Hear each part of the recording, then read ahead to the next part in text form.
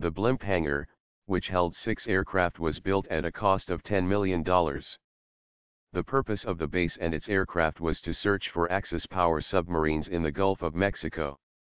Beside the hangar there were auxiliary buildings including barracks, warehouses, a mess hall, gymnasium, auditorium, and an Olympic-size swimming pool which was used to teach swimming and water rescue.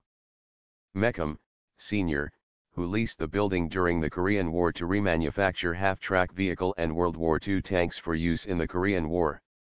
Because of damage sustained from Hurricane Carla in 1961, the wooden parts of the hangar were demolished in 1962.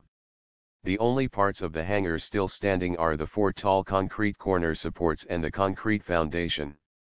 Army World War II Training Center for Anti-Aircraft Units was located adjacent to the base.